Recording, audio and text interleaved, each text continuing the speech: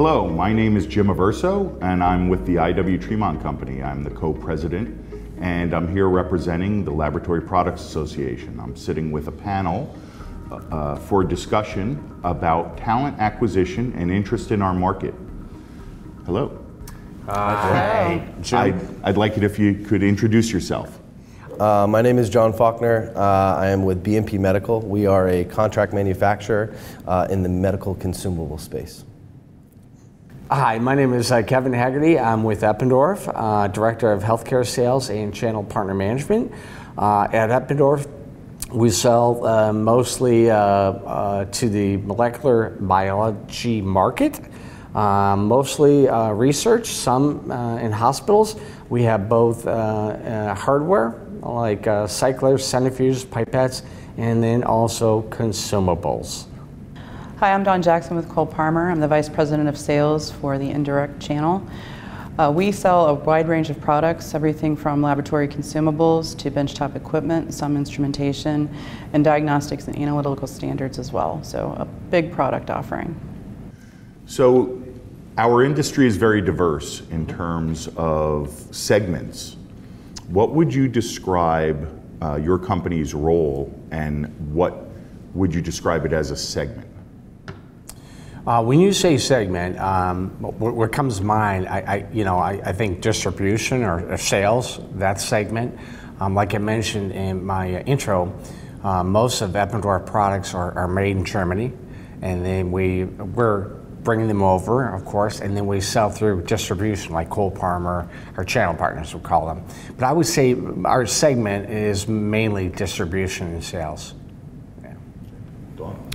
For us, we really have a different business model. So Cole Parmer has been around since 1955 and was really started as more of a catalog company, as a distributor, really targeting more of the industrial side of the market. Over the years, basically, there's been a lot of pivoting over into the life sciences side of it much more, and also moving more from distribution into manufacturing as a supplier. So there's been a lot of changes for our business. We've acquired a lot of different companies and really target many different areas. We sell a wide range of products ranging from general benchtop equipment to into healthcare, diagnostics. So, a large breadth of product that we support. That's great. How about you? Yeah, so BMP Medical is on the manufacturing side. We've been in business for 45 years this year. And our business was originally started with products that were sold into the research and lab space. Now we have kind of transitioned where we still make those products for the distribution chains, but we have morphed into a contract manufacturing in the medical device space. So we do injection molding, we do injection blow molding, and we try to do a lot of this is done here in America, here in the United States, and we pride ourselves on heavily validated medical products. That's interesting. So our panel here seems to be balanced between distribution and manufacturing. So my company manufactures porous specialty materials, predominantly filtration products. So when you think of filtration and separation, these are the products that we manufacture. Okay. In specialty materials, glass microfiber, cellulose, and some polymetric membranes. And our market is evolving continuously with advancements in material science as well as the demands of science. And so that's a topic that I'd like to discuss a little bit, is how would you say science influences your business? There is definitely a circular chain of supply, demand, the requirements of science, and then ultimately the commercial side of science, how we supply those products to the market. So how would you see science influencing your business, and how do you think your business influences science ultimately? Well, I like you said, it's circular. We listen to feedback, what the scientists really want, they desire, and we try to come up with that on the commercial side, try to make that. If we're one of the first, that's a big win, right? So every company is trying to do that. So like you said, it's really a circular type of loop. We listen, and try to make something that they need, they want.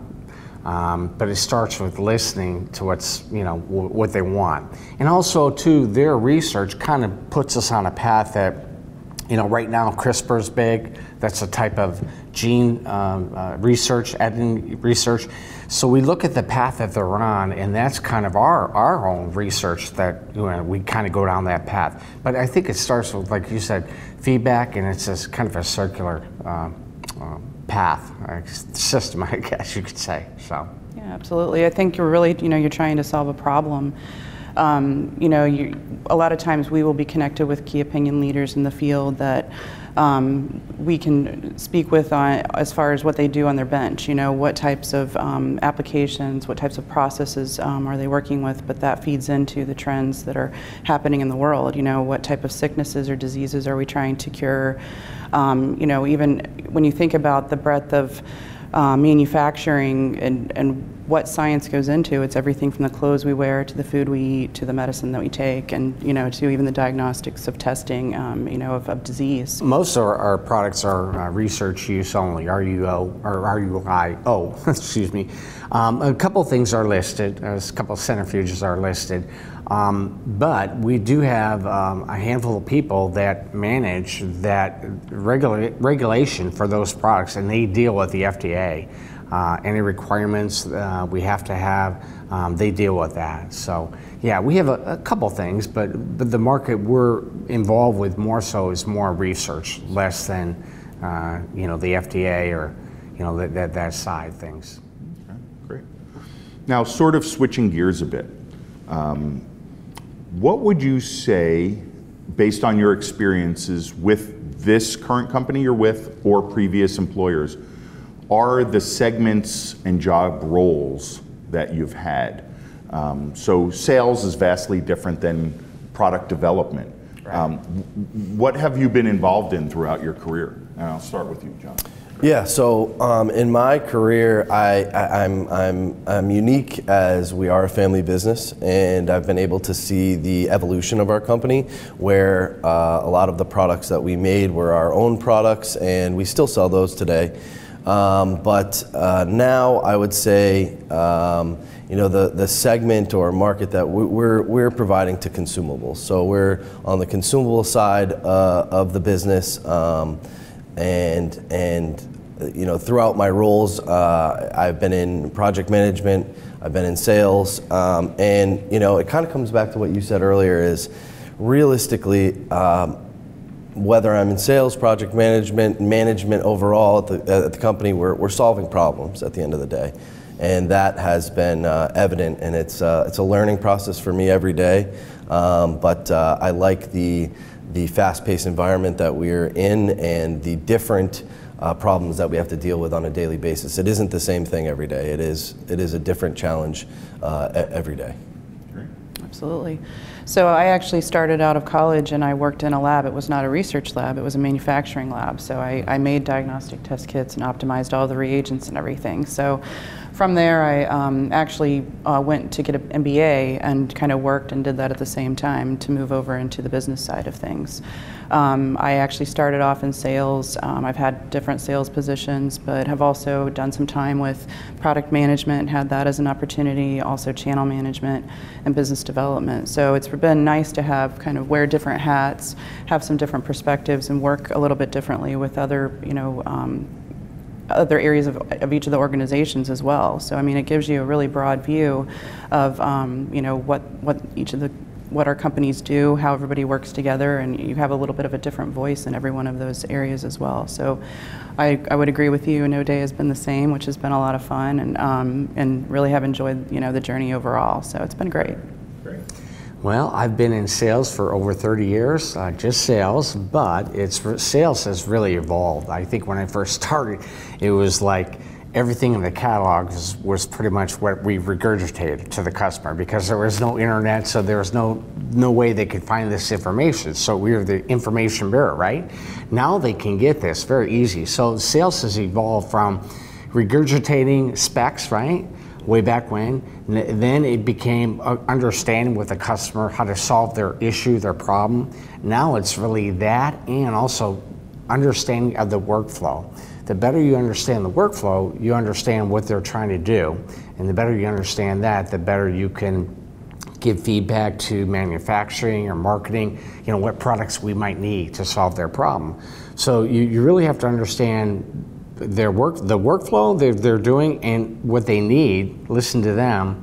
And if you know that, you're in a really good spot, and to give feedback to manufacturing, marketing, and so on. So it's really evolved over the years.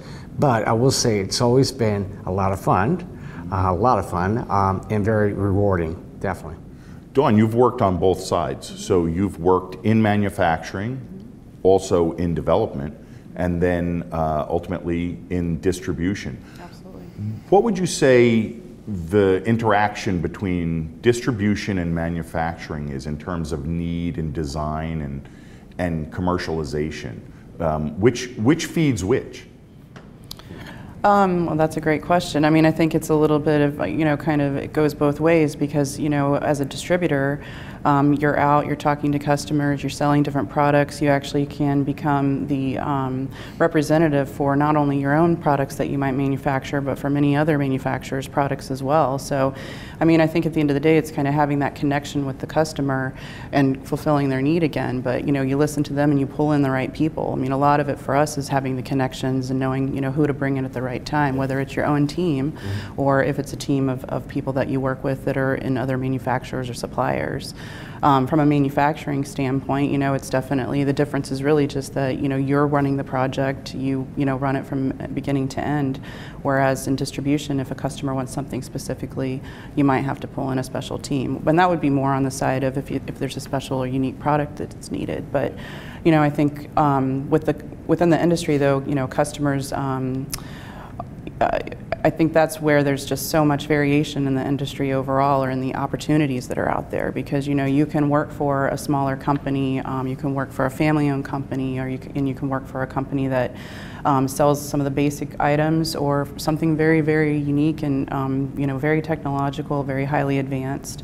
Or you can work for a large manufacturer that makes some of the basic products. I mean, there's just such a wide array of jobs out there where you can be the expert from a technology standpoint, or you kind of bring the full solution of everything a customer might need on the bench. And I think that's a big difference from manufacturing. You normally have more of a specialty, more of a niche, versus in distribution, you're normally offering a wide selection of products. Absolutely.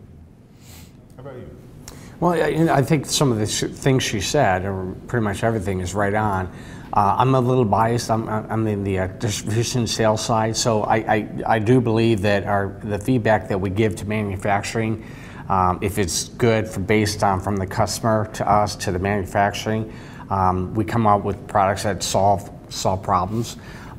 Every once in a blue moon, more so way back when, manufacturing came up with something that salespeople are kind of like, I don't know if that's going to work or not. But the best products they come out with or develop are those based on feedback that we give them from the customer. And if we can do it quickly, develop that product quick enough and solve their problem, we really have a win. Yeah. So what I'm hopeful of is that we are informing the viewers of these videos about our industry and the segments of our industry. And it is really, truly multifaceted. So there's, of course, the business side, and a solid business education and curriculum plays a role and can benefit someone coming into our market. Yep. And then the sciences, of course. And then understanding the basic segments of the industry. So you have durables and consumables. You have instruments and chemicals. And all of these little segments play a role in our market. And there's ultimately a place for virtually every background. Sure. I find it fascinating when you walk through a laboratory and you look at just everything in there. Yeah. And it's easy to overlook and overthink the fact that there's an origin of those products. Not only did the product come to be in that lab, but then work backwards and work through the process of need and design and manufacture, and then ultimately negotiating the sale. Mm-hmm. And one of the things that have really helped me in my career is just a broad and basic understanding of the sciences and business. And that's something that I'm trying to convey now to students is, if you are a STEM student and you're involved in the sciences or math, engineering, try to get a basic understanding or a minor in business, and vice versa. So if you're a business major, consider science or engineering as a minor, and just have a basic understanding. And if you can become the liaison between business and science in our market, that is a solid career path. And one of the things that have always interested me about our market is just the longevity of careers. So, 30 years, 30 years, 20 years, and 8 years. And you foresee a long future in your career. Absolutely. And like you were saying, I more have the experience on the business side of things, but I would advise, I wish I had more scientific background. And so any of the students that are thinking about this, it's vice versa, both ways. You can be on the science side and affect business in a big way, and vice versa. I think it's also like natural curiosity, because I've always just thought, having the chance to go in and visit customers and see how they're manufacturing things, whether, it's a huge operation or if it's benchtop, making reagents or something like that, it's always super interesting to see what they're doing. And that was always really exciting to me, just kind of walking out of there. And I think that, within our industry, the business side is important, the science side is important, but on both ways, a lot of times the science, people who major in science can pick up business and kind of learn, especially kind of coming in commercially. And I think having the science side of it, or the business side of it, you go into all of these research labs where people have just the most unique and very complex targets of everything that they're doing. So you're not going to, you're going to know about an inch of that, versus, it's such a wide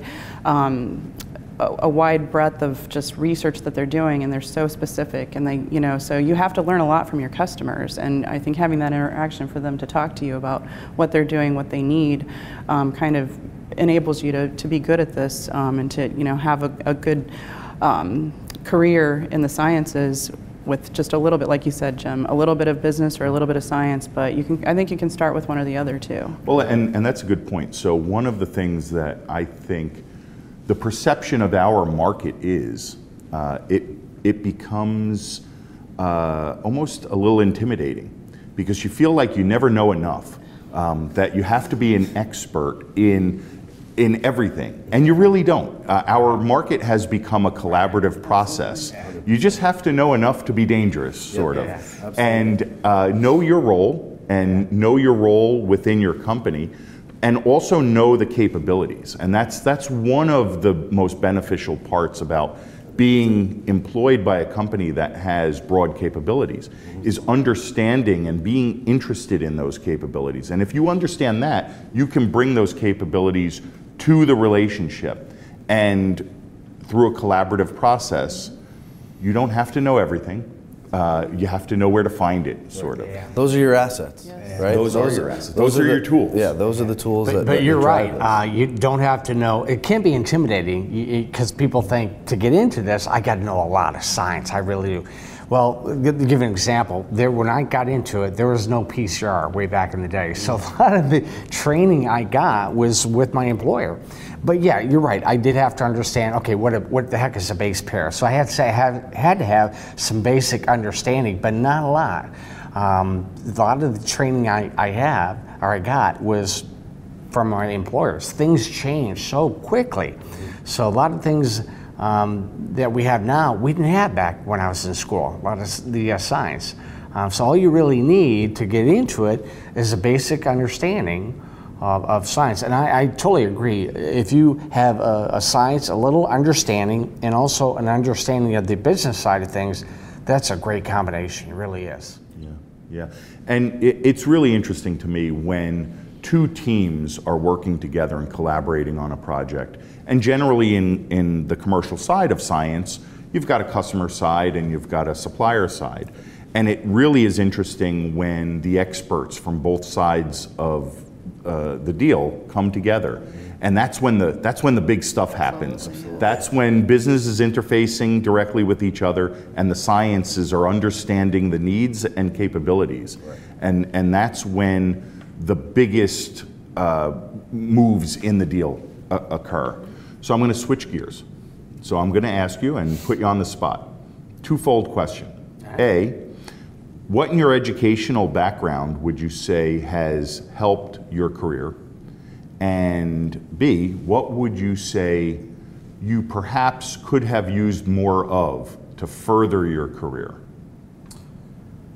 Great question. I would say that the thing that helped me the most was the biology. I have a minor in bio, but what that did is it gave me a basic framework to understand the training that I got with the company. They're the ones really training me more so on the current techniques that researchers use. So they weren't around back in the 80s, but I did understand how, the nomenclature that the training was, based on, right? So that was huge. So you don't have to have a major or an MBA or a master's in science or a doctor in science, but have some basic understanding. That was huge. So for me, there was a biology minor. What I wish I would have had more of maybe the business side of things. I didn't have any business classes, so a lot of that, again, I learned with the company. But I wish I had more of that. So I would say that, definitely. So I think a killer combo is a science background and an MBA. That's really great, a great combination. And that's me. So I've got an undergraduate degree in biology, and I started off, like I said, working in a production lab, and went to school for my master's in business at the same time. Yeah. So that was fun. That was intense. I think after I finished my MBA, I didn't know what I would do with my time, but I found something to do with my time for sure, working, which has been great. But no, I really enjoyed that, and I'm really glad that I did get my MBA. I think that really definitely propelled and opened a lot of doors. Absolutely. I think the one thing I would want to go back and do a little bit more of, which I think it's never too late though too, is just maybe a little bit more on the technical side. I know there's, you're never going to know everything as far as just, the projects and the research that goes on in this area, but maybe in a couple of areas there's some things I would have liked to, dived a little bit further into. Great. Yeah, and for me, my main schooling was in the business realm, and it's very useful now. But I also feel that, as you were saying, that there's a lot of on-job training, and I'm not saying that school isn't. It's not. It's needed, but the specifics of each company is different, right? And the training that you receive from the different companies that you work for is different. So you'll learn a lot from those companies. And where it's lacking for me was on the technical side. Having a better understanding of the science would be fabulous for me. But it even goes even deeper into, one of our core competencies is injection molding. It is a scientific process. And I do know quite a bit about it now, but there were opportunities for me to learn more early on, and I probably should have taken advantage of some of those opportunities earlier in my career. Yeah. And that's a good point. So the availability of information really never ceases. We live in an age where if you want to educate yourself in any area, it just takes time. The availability of information is certainly so wide and there for us. And as you're in your role, you can continue to mature and develop capabilities. I know for me, perhaps the most valuable asset that I've had educationally was just a broad introduction to the sciences and then to business. So I don't consider myself expert in any one field, but I have a broad enough base to draw from, and that has served me very well. I've worked on projects very broad scope projects where it ranged literally from geology to radiochemistry in one project. And I was so impressed with the narrow field of focus of each of the sciences and the disciplines in there, but ultimately I had to make it all come together in a project, and that was a value to my company. And I find that very impressive that our market offers that, that you can come to this industry with a very specific narrow band of knowledge and be equally as valued as someone with a very broad base of knowledge and make it happen. Very true. Yeah, and I would say, you know, being on the younger side of somebody is, you know, being a college student, being in school is, one of the big things I've learned is you don't have to have the answers to everything. You can utilize all of those subject matter experts in the different areas and bring them to your team, and that brings so much value rather than trying to figure it out yourself. Totally agree, and I think that's one of the, like you say, one of the hesitations as a college student. They think, God, I got to know all this stuff. No, you really don't. Now you have to know where to find it, and we have people that can help you, but you're absolutely right. Yep. That's one of the things you learn quickly. At first you're thinking, oh shit, I don't know this. You know, I think the customer, they have a PhD, I don't have that. They might know more than me. No. Number one, they don't know your product like you do, know it. Number two, they don't know where to get the answer. You do. Right. So that's huge. Yeah. That's a good point. Well, I think this has been a great conversation, and I hope that we've inspired people to consider our market as a career path. Yep. And I appreciate your time, and I thank you very much. Thank you, Jim. Thank you.